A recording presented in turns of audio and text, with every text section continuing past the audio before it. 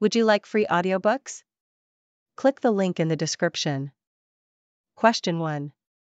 A patient presents with a pressure ulcer on the sacral area, measuring 3 cm in width, 2 cm in depth, with yellow slough present and no signs of infection.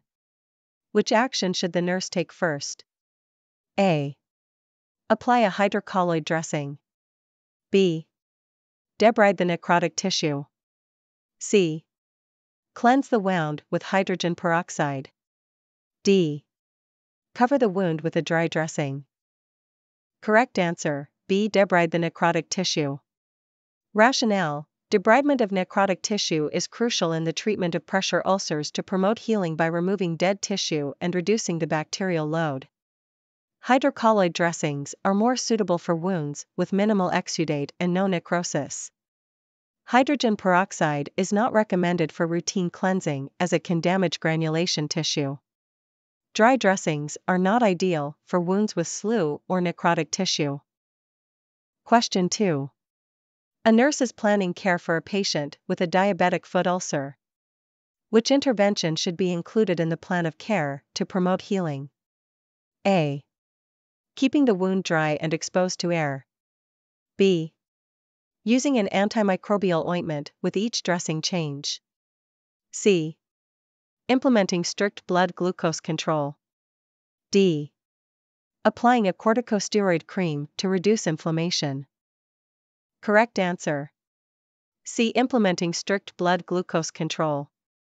Rationale: for patients with diabetic ulcers, maintaining strict blood glucose control is paramount to promote wound healing and reduce the risk of infection. High glucose levels impair the immune response and increase the risk of infection. Antimicrobial ointment may be used depending on the presence of infection and the wound's condition, but it is not the primary intervention.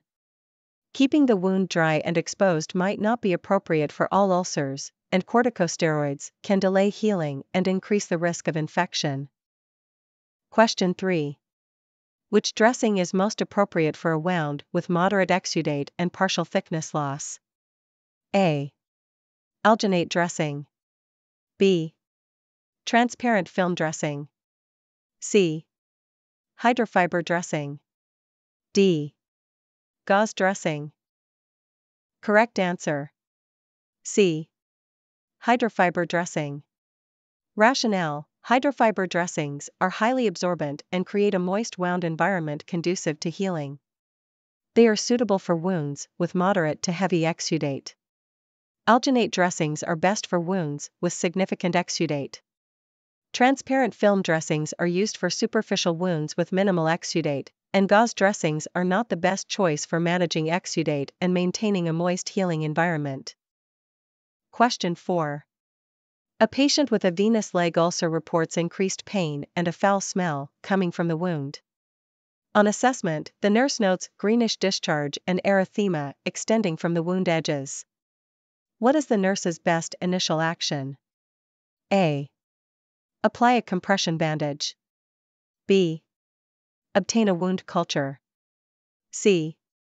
Increase the frequency of dressing changes. D. Initiate antibiotic therapy. Correct answer. B. Obtain a wound culture. Rationale: the symptoms suggest a possible wound infection. The best initial action is to obtain a wound culture to identify the causative organism, which will guide appropriate antibiotic therapy. While compression therapy is essential in managing venous leg ulcers, addressing the infection takes precedence. Increasing dressing changes and initiating antibiotic therapy without culture results may not target the specific infection and could contribute to antibiotic resistance. Question 5. During a home health visit, a nurse evaluates a patient's surgical wound and notes that it is well approximated with staples, without redness, drainage, or swelling. The patient reports minimal pain. Based on this assessment, which nursing intervention is most appropriate? A. Instruct the patient on signs of infection to monitor. B. Remove the staples and inspect the wound edges. C. Apply an antibiotic ointment to the wound area. D. Encourage the patient to remain on bed rest to promote healing. Correct answer. A. Instruct the patient on signs of infection to monitor. Rationale: given that the wound is healing well with no signs of complications, educating the patient on signs of infection, e.g., increased redness, swelling, pain, drainage, is appropriate to ensure early detection and management if the situation changes. Removing the staples is not indicated in the absence of complications. Antibiotic ointment is not necessary for a wound showing no signs of infection, and bed rest is not required for a patient with a healing surgical wound without complications. Question 6. A patient with a stage 3 pressure ulcer is receiving negative pressure wound therapy. Which of the following outcomes should the nurse expect as a result of this therapy? A. Increased bacterial load in the wound. B. Dehydration of the wound bed. C. Reduction in wound size and exudate. D. Thinning of the surrounding skin. Correct answer. C. Reduction in wound size and exudate. Rationale: NPWT, also known as vacuum-assisted closure, helps in wound management by applying negative pressure to the wound bed. This promotes healing by reducing wound size, increasing granulation tissue formation, and decreasing exudate levels. It also helps remove infectious materials and reduces edema. NPWT does not increase the bacterial load or dehydrate the wound bed, rather, it aids in maintaining a moist wound environment conducive to healing. It does not cause thinning of the surrounding skin. Question 7. When assessing a patient with a wound, the nurse notes the presence of granulation tissue. How should the nurse interpret this finding? A. The wound is showing signs of infection. B. Healing is progressing and new tissue is forming. C. There is extensive necrosis that requires debridement. D. The wound is in the inflammatory phase of healing. Correct answer. B. Healing is progressing and new tissue is forming. Rationale: granulation tissue is a good sign in wound healing, indicating the formation of new tissue in the wound bed. It is typically bright red or pink, moist, and has a granular appearance. This finding suggests that the wound is in the proliferative phase of healing, where new tissue and blood vessels are forming to fill in the wound. It is not indicative of infection, necrosis, or the inflammatory phase, which is the initial response to injury. Question 8. A nurse is teaching a patient with a lower extremity ulcer about wound care at home. Which statement by the patient indicates a need for further teaching? A. I should keep the wound covered with a clean, moist dressing. B. I will elevate my leg to reduce swelling. C.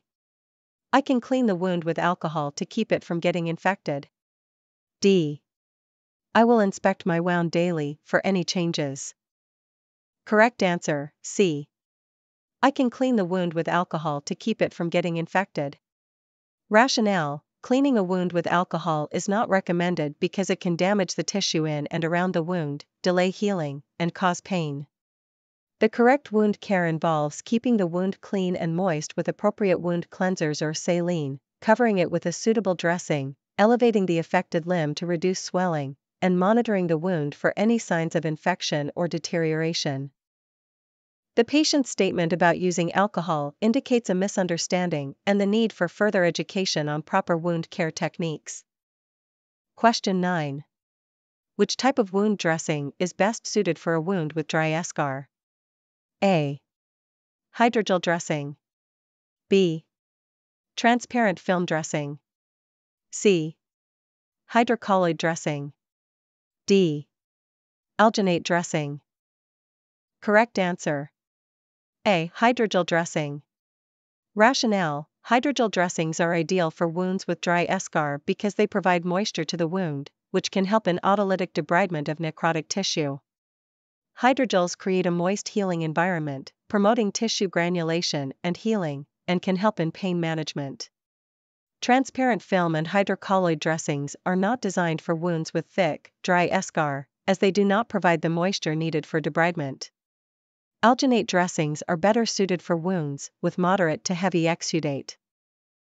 Question 10. A nurse is preparing to apply a new dressing to a wound. Which step is most important to perform first? A. Assess the size, depth, and characteristics of the wound. B. Apply skin protectant around the wound edges. C. Choose the appropriate dressing size and type. D. Cleanse the wound with a saline solution. Correct answer. A. Assess the size, depth, and characteristics of the wound. Rationale: the first and most critical step before applying a new dressing is to thoroughly assess the wound. This assessment includes evaluating the size, depth, and characteristics of the wound, such as the presence of exudate, signs of infection, and the type of tissue present in the wound bed.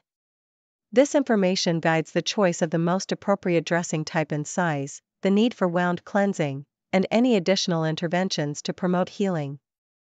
Understanding the wound's current state is essential for effective management and selection of the right dressing materials. Question 11. A patient with a history of peripheral vascular disease has developed a full-thickness wound on the lower leg with minimal exudate. Which dressing choice is most appropriate for this type of wound? A. Alginate dressing. B. Foam dressing. C. Hydrogel dressing. D. Silver impregnated dressing. Correct answer: C. Hydrogel dressing. Rationale: hydrogel dressings are particularly suitable for full-thickness wounds with minimal exudate, as they provide moisture to the wound, which is crucial for promoting a moist healing environment and facilitating autolytic debridement. Patients with peripheral vascular disease often have compromised blood flow, making moisture retention and enhancement of the healing environment critical.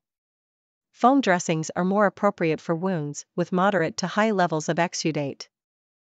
Alginate dressings are best for wounds with significant exudate. Silver impregnated dressings are used when there is a concern about infection but are not specifically chosen based on wound depth or exudate level. Question 12. A nurse is evaluating a patient's wound healing after surgery. The wound edges are not approximated, and there is significant granulation tissue visible in the wound bed. This type of wound healing is known as A. Primary intention. B. Secondary intention. C. Tertiary intention. D. Quaternary intention. Correct answer: B. Secondary intention. Rationale: secondary intention healing occurs when a wound's edges are not approximated, and the wound heals by granulation tissue formation, contraction, and epithelialization. This process is often seen in wounds that are left open due to infection, presence of foreign bodies, or because they have significant tissue loss. Primary intention healing occurs when wound edges are directly closed with sutures, staples, or adhesives, leading to minimal scarring. Tertiary intention, delayed primary closure, involves initially leaving the wound open due to infection or contamination and then closing it surgically once it is deemed clean. Quaternary intention is not a recognized term in wound healing. Question 13. During a wound assessment, the nurse notes that the wound bed is filled with soft, pink, pebble-like tissue. The nurse recognizes this tissue as A. Slough. B. Eschar. C. Granulation tissue. D. Fibrin. Correct answer: C. Granulation tissue.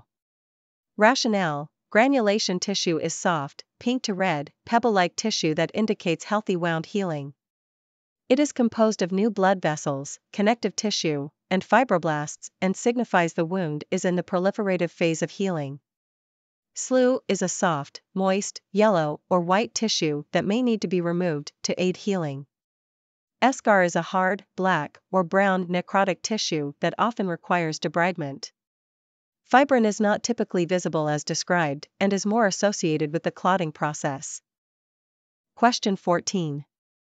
A nurse is applying a compression bandage to a patient with venous stasis ulcers.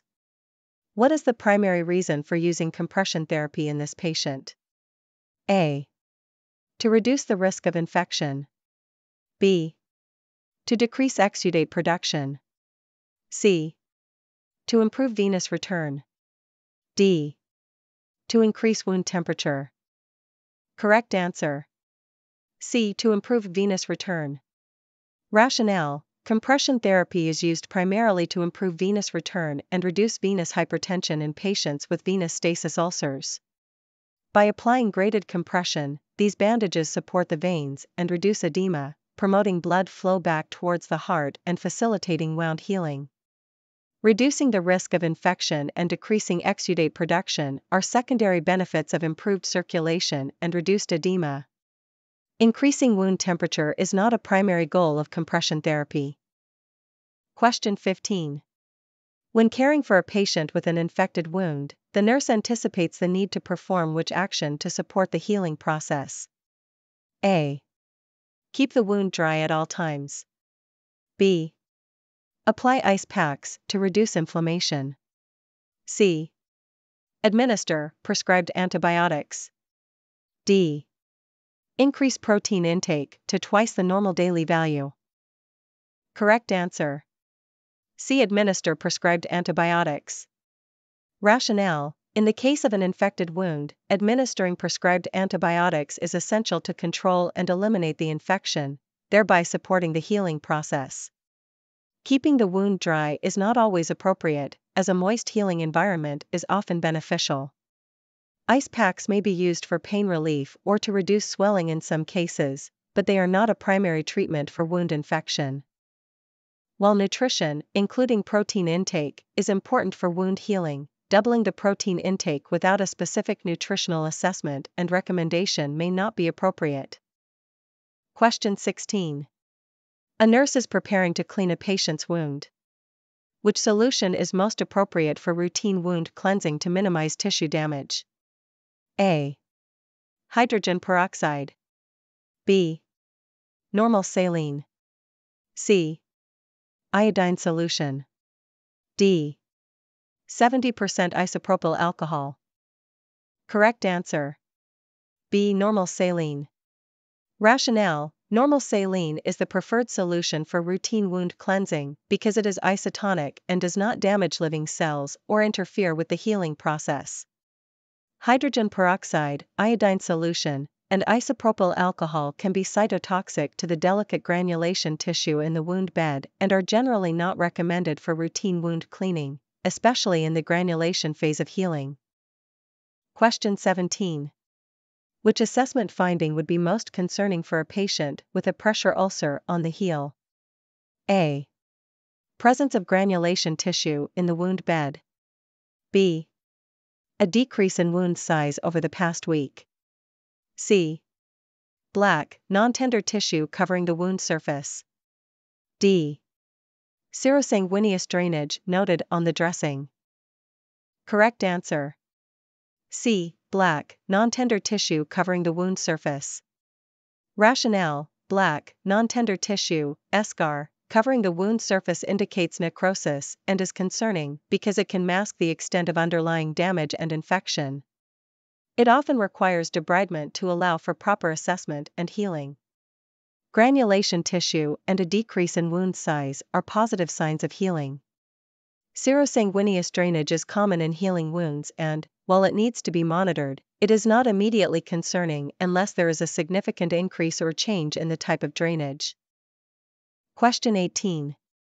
A nurse is educating a patient with a lower extremity wound about the importance of nutrition in wound healing.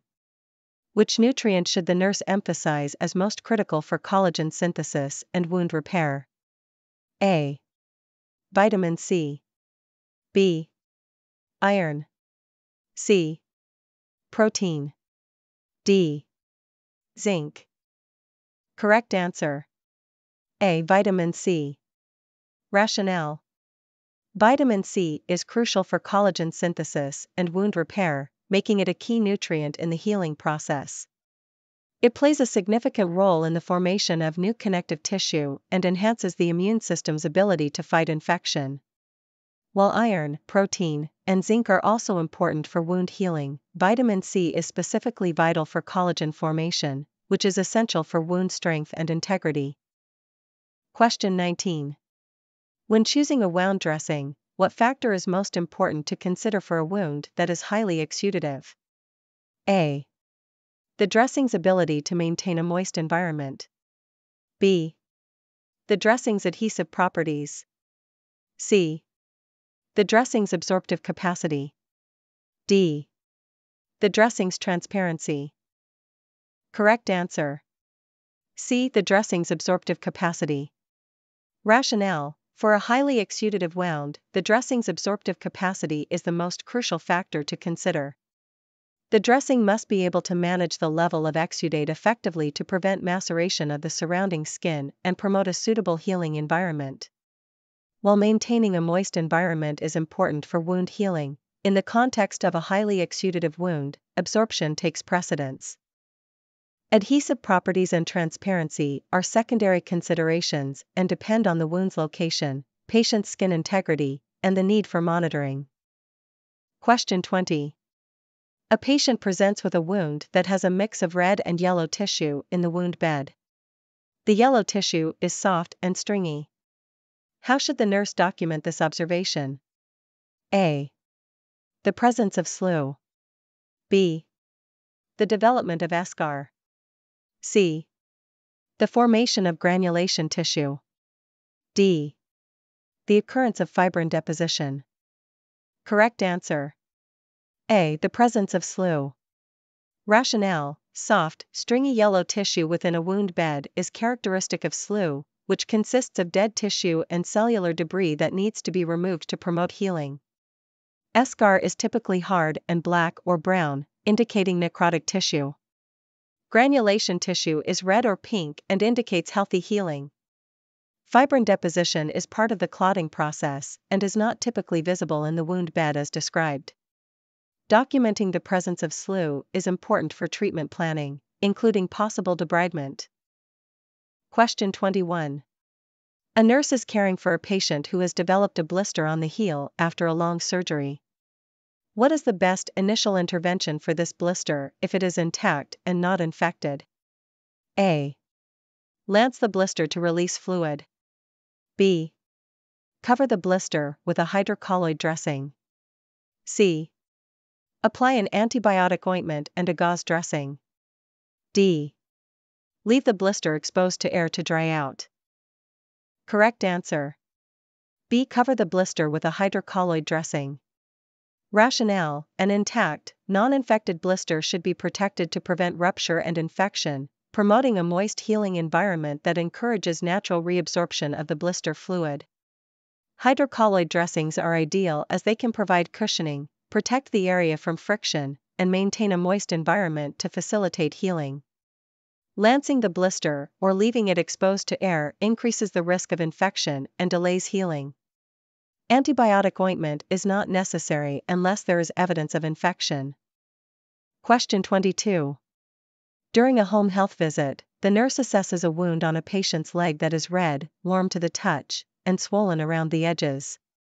The patient reports increased pain at the site. Which action should the nurse take first? A. Advise the patient to apply a cold compress to reduce swelling. B.